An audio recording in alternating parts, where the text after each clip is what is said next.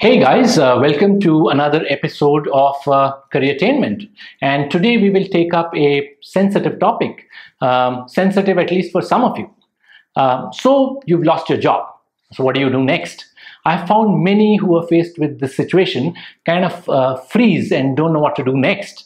And many of them actually waste themselves, and which is sad. So I thought we'll do a short video on what to do if you're faced with that scenario. And job losses are not very uncommon nowadays. They're happening all around us. They're happening all over the world. And I'm sure all of us know at least somebody in our friend circle or in our family who's lost his or her job, and we're trying to help them out in the best possible manner to tide over this difficult scenario, right? So I thought we'll do a short video with some tips and perspectives that might help some of them. Right? So let's look at what to do when you're faced with this situation of being handed over a pink slip. So the first thing that you do not do is stop blaming everybody around you and be bitter, right? Because that bitterness and negativity and blaming everybody is only putting that precious energy that you have in a negative quadrant. What I've seen is people start blaming their parents, sibling, family, friends, college, professors, government, everybody. Don't do that because it's not helping you in any way.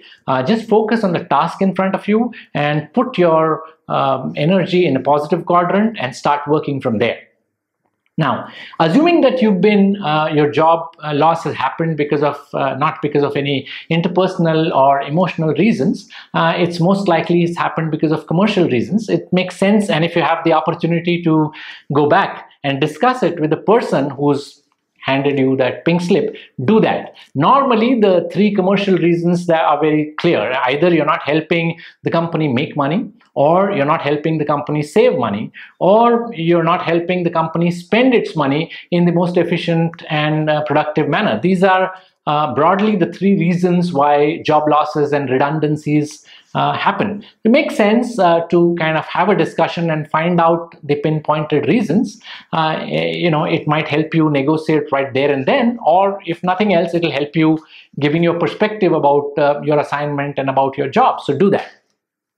And if you have a chance to discuss, then maybe you can take that next step and say that, hey, I'm ready to do a temporary gig, or maybe you could add on one more role, or I could even think of reconsidering my salary to tide over these difficult times for the company and myself. And there's nothing wrong. Don't let your ego come into play, because all that matters is you and the company and your job, and that's critical, right?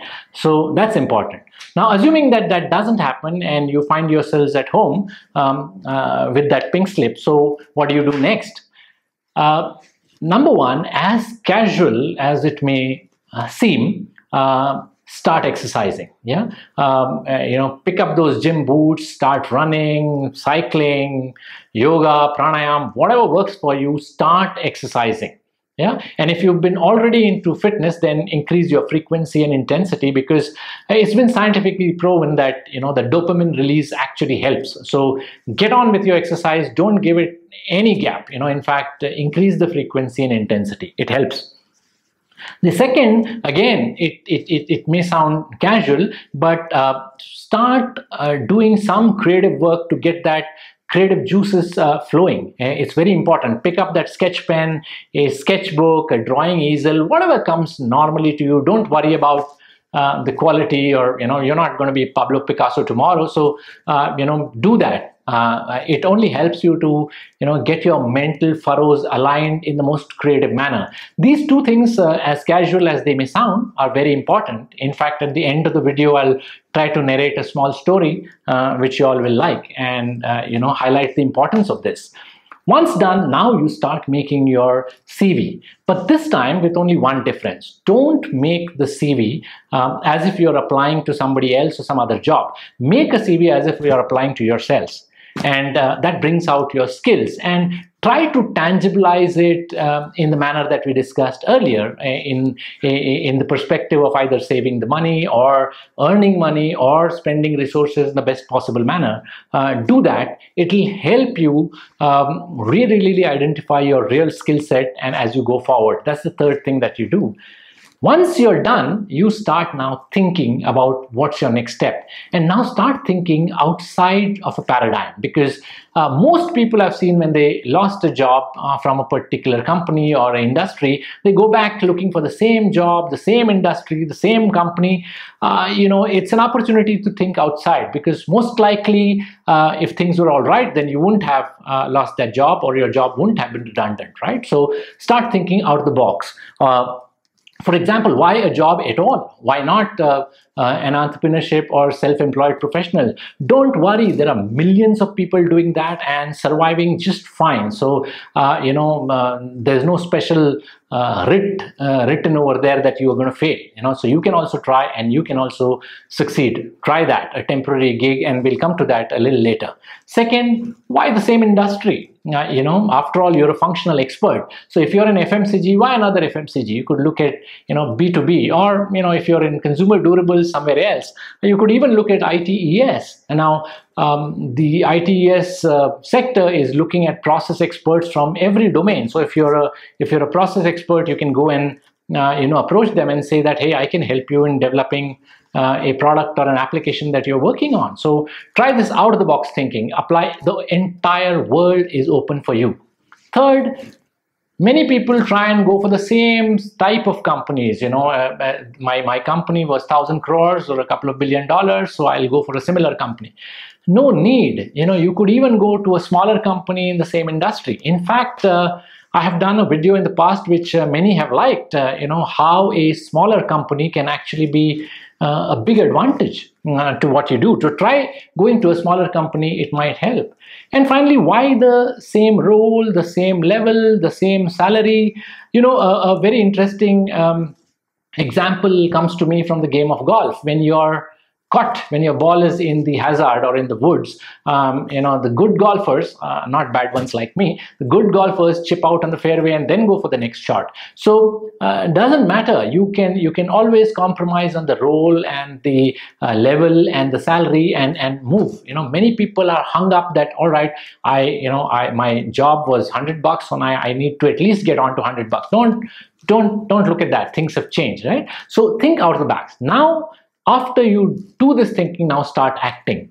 Most of this kind of thinking happens because of what the world will say.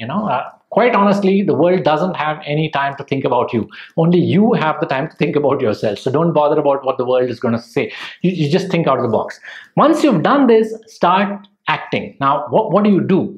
One is, except for let's say your children's school fees, for those of you who have kids, every other expense and everything else can be worked on. The first thing is that cut those unnecessary expenses. I'm sure all of you will do that. Those impulse buys, those luxury purchases, all those kind of things. Just stop it. Stop going out for a dinner every third day or something like that. So that's the first thing that you do. Second is, try doing a garage sale. There are so many stupid things that you've accumulated over years. You'll be amazed when you put it on OLX or something like that. You'll find willing takers, and it'll add a little buffer into your bank. So start doing that. Do a garage sale. It helps you declutter not just your house, but also declutter your body and mind. Just get rid of all that useless accumulation that you've done in the past. Third, look at transitioning CapEx to OpEx. A lot of money is stuck in CapEx at home at a very, very senior level or at a serious level. For example, why a couple of cars at home, or why a car at home when there can be an Uber or auto rickshaw, or whatever that is, right? So move your CapEx to OpEx.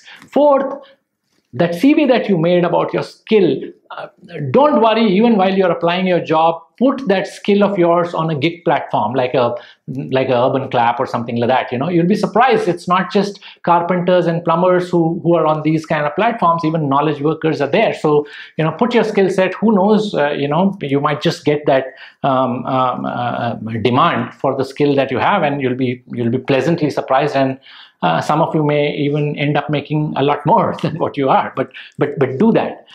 Next, check your ecosystem. Check the ecosystem of your company, upstream, downstream, vendors. There are so many people. Don't just look at the company. Look at the upstream, downstream, the entire ecosystem around them, and you'll find apply everywhere. And don't be rigid about your level and salary and everything. So start looking at your ecosystem. Next, look at the process. Yeah, look at you're a process expert, right? Like we discussed earlier. Look at process similarities in other industries. Maybe there is a process similarity that you have in, let's say, an FMCG industry, which might be very useful in, let's say, the education industry, or the education industry will be good in your hospitality industry, and so on and so forth. So look at process similarity and widen your search. That will help. Then next, look at functional similarity. You're a marketing expert, you're a finance expert.